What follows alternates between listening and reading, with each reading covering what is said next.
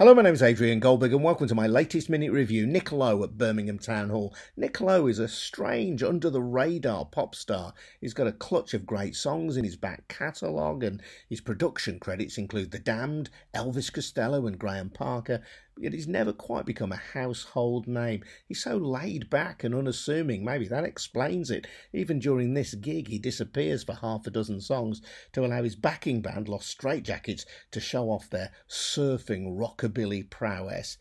They're okay, but let's face it, it's Nick, his hair as white as his shirt, that we have come to see.